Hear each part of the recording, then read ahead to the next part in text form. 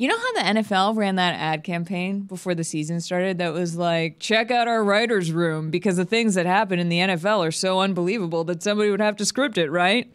Well, no, not this year. A lot of players who were supposed to be the stars of the league are actually hurt. A lot of teams that were supposed to be good are actually bad. And the refs, well, everyone's like, I don't even want to be talking about the officiating, but they actually do want to be talking about the officiating because everybody loves to complain about everything, and refs are a common enemy, my friends. But I digress. There has been one storyline that we were blessed with from the heavens above. And this is the story of Tommy DeVito, his family, and his agent, Sean Stellato. Tommy DeVito's storyline is the kind of thing where if a writer were to bring this into a TV writer's room, they're like, hear me out. There's this guy, Tommy DeVito, and then tells them about his life. The writers would be like, there's absolutely no way we can put this in. It's way too on the nose. And yet, in real life, it's just the greatest story we've been given in a long time. Now, if you aren't familiar with Tommy DeVito and his family and his agent, Sean Stellato, you might not believe what I'm about to tell you. If you are familiar with Tommy DeVito, stick around anyway, because I might get into some stuff you just haven't heard yet.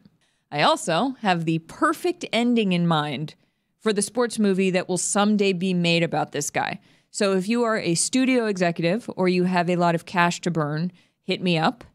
If you are not a studio executive and you do not have a lot of cash to burn, do not steal my idea, okay?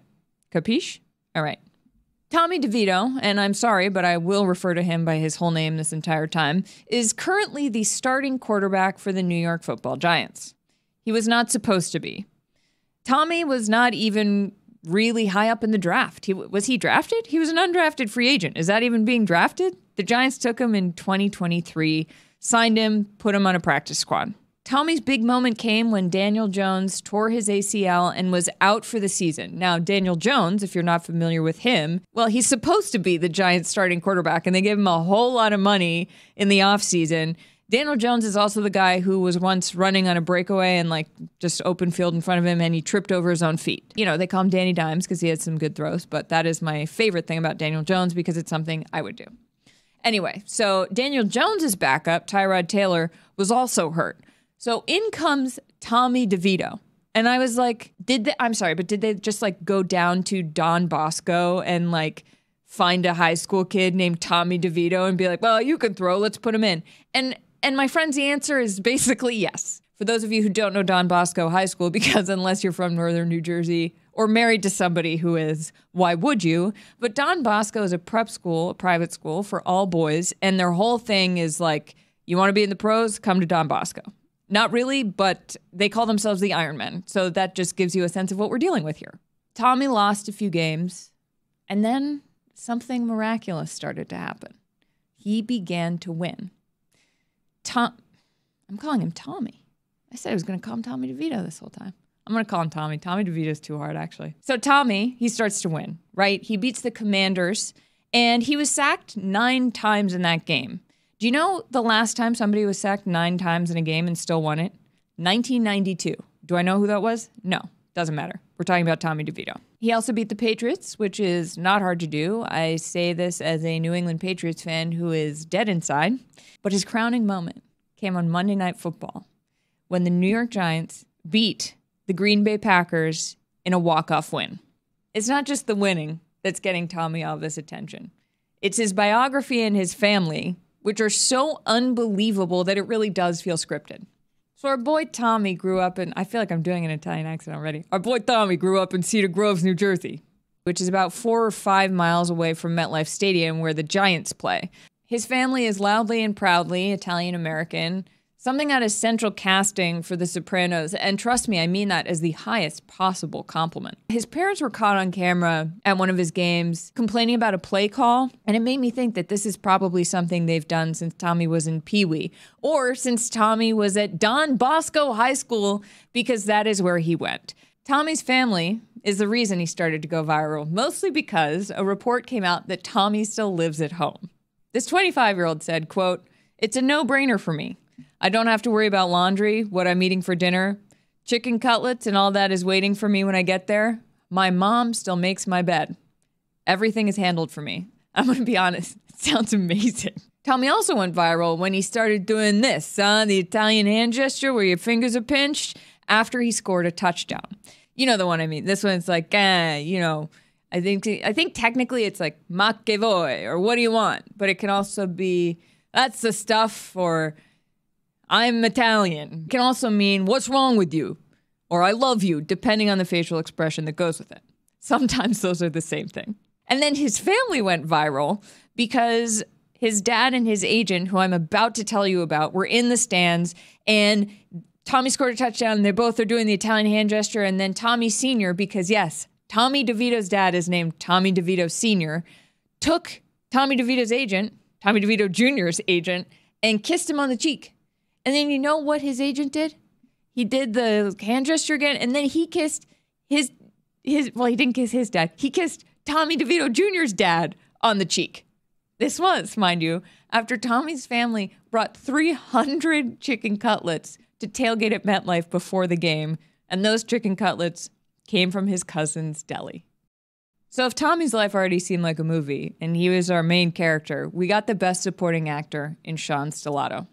Sean Stellato is a sports agent with a website that sort of looks like it might still be from 2007, but in a cool way, and has a lot of photos of Tommy DeVito on it. This guy wears fedoras unironically. He quotes Frank Sinatra unironically. And if there is any irony in there, it's very subtle because I did not detect it. Sean Stellato has 4 daughters, according to Instagram, because I checked him out there because that's what a good journalist does. You stalk people on Instagram. But most importantly, this guy looks like he walked out of the movie Goodfellas, which is very funny because Joe Pesci's character in Goodfellas was named Tommy DeVito. He writes children's books, and this weekend he is being inducted into the Italian American National Hall of Fame, Sports Hall of Fame. It's pretty cool. Maybe just Hall of Fame. Which is it? Well, then why are they inducting Priscilla Presley? All right, okay, Sports Hall of Fame, okay. The best part of this whole story, though, is that it's not just fans who've bought in. Giant stars like Saquon Barkley are really into playing with this guy. Saquon said, with the confidence and swagger he plays with, you could feel it through the stadium, you could feel it on the sideline. Teammates actually think it's pretty brilliant that Tommy lives at home, and it actually is from a financial standpoint. This guy makes $44,000 a game, which is a lot of money, but it's not a lot of money compared to how much most NFL players make who are not practice guy backup men. Also, Tommy doesn't know how long he's going to be the starting QB for. He's got to save up. He's on that rookie contract. This could, though, be the start of another story like the 49ers' Brock Purdy, who was taken last in the draft. Maybe sometimes it's the guys who weren't given a chance who want one the most, and actually, if they're still doing it after not being given a chance, have the confidence to sustain that drive. What I love about this story is how specific it is. It's the specifics that paint it in such vivid color and give it its heart and make us feel something when we learn about it. But at its heart, it's a pretty simple story.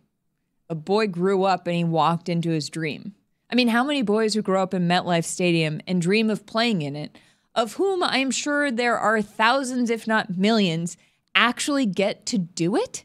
And Tommy does?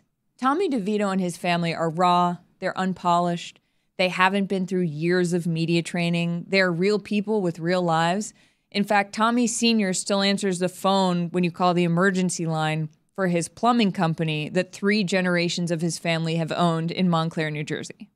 Tommy's family seems like a lot of people's families, or like the families of somebody you know. Even if you're not Italian, aren't there cultural things and little traditions and stuff that you'd recognize anywhere? And as someone married to a guy who is part Italian from northern New Jersey, I have learned the importance of a good antipasto plate and of having a guy at a deli like Cosmos in Hackensack who you've known for 35 years, and the importance of a perfectly pounded chicken cutlet, a perfectly cooked chicken parm. It's magic. It's love. Now that I've really set the scene, let me tell you the last scene of the Tommy DeVito movie. This is what I've come up with. They're in the car. We're in the car with him. It's Tommy. He's driving. His dad's in the passenger seat. Sean Stellato's in the backseat wearing a fedora, probably pinstripes, maybe just something cobalt blue for no reason at all. Tommy's mom is in the other backseat. And somebody on Sports Talk Radio is talking about how this is the end of Tommy DeVito's career. Everybody looks older. We can tell it's years into the future. Tommy pulls into a driveway, into a business. We're not sure where they're going, but then they get out of the car and we're all of a sudden in a car lot. Tommy gets out. He meets a guy wearing an ill-fitting suit whose hair is slicked back. He's a bigger guy. We see them in profile, and then we pan down as we see the guy hand Tommy DeVito Jr. a set of keys. And then we pan up, and the building behind them, which is big and white and square, on its storefront says, Tommy DeVito Ford. Cut to black, roll credits.